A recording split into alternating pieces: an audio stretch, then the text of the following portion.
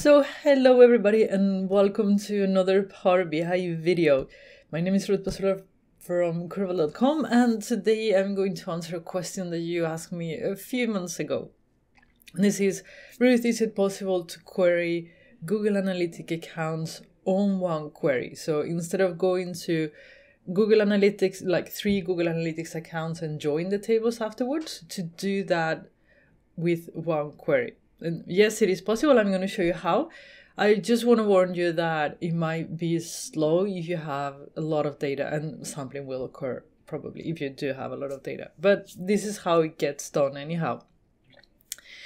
Let's jump into Power BI and I'll show you. It is actually very, very simple. So you are going to get this file in the download center at Curbal.com. It is file number 43. So you can just go to the community downloads and get the file number 43. The details are on the description box, so you will be able to see that. But if we jump into Power BI, I've already created the function. The function is actually very easy. What I've done is I query one of my Google Analytics account with the fields that I wanted out. In this case, it is default channel grouping, hostname, page date, and page views.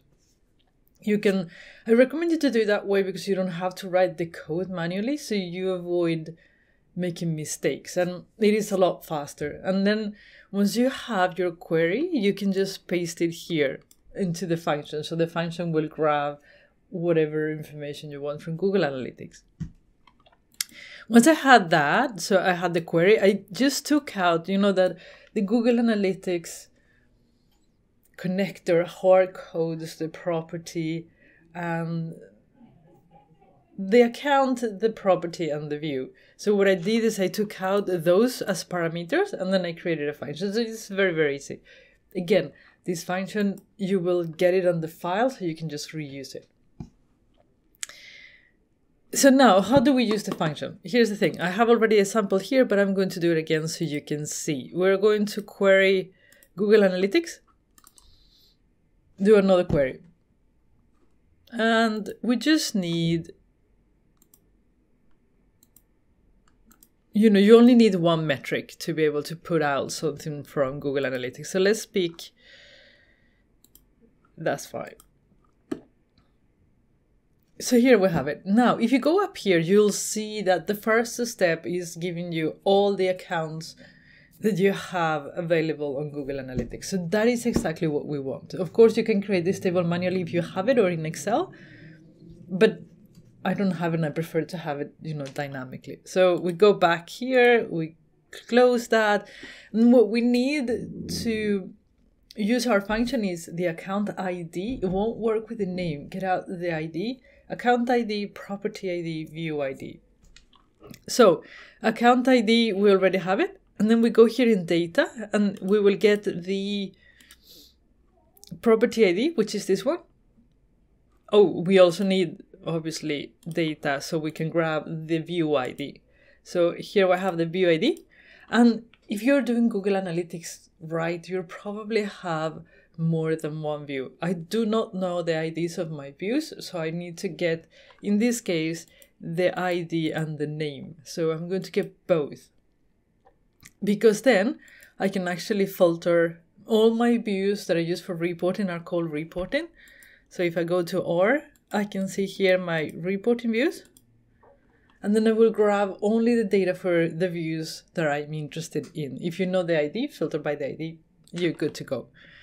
So now this is the account ID. This is the property ID. Whoops.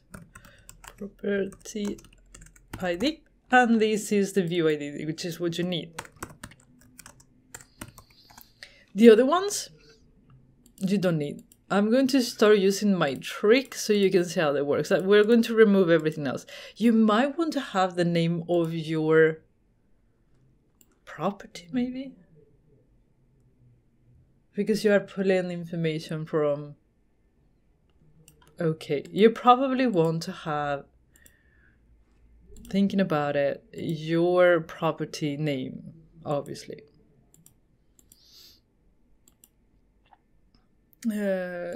What's the problem with that? Already exists. Okay, fine. Name to. So here is account name.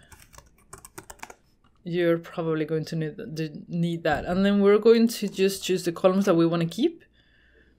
We want that. Boom, boom, boom. Or maybe we can do that later because we're actually going to extract the data. So now that we have all the fields that we need, we can go to add column. Oops. You can do it manually, but why do it when you have a function? Invoke custom function. So we go in here, we call it, I don't know, data. We invoke the function that we created, and then here we have account name. Here we go property ID, no, account ID, property ID, and then view ID. And it will give you the data that we said we wanted, you know, the page, the default channel, and blah, blah, blah, for all the properties that we specified, or all the views that we specified, which is fantastic. Now that we have these, we can actually remove, could have done it before. Either way. So we remove the name, account name we don't want that, we don't want that. And now we don't need the IDs. That's why we could do it afterwards. There you go. So, voila. So now you have all that data for all those 4 accounts that I specified. So as you can see, it's actually easy way to do it. So hopefully it helps you out. And it is over today. So I'll see you again on Friday with another edition of DAX Fridays. We're going to talk about cumulative calculations. So see you again on Friday. Take care. Bye.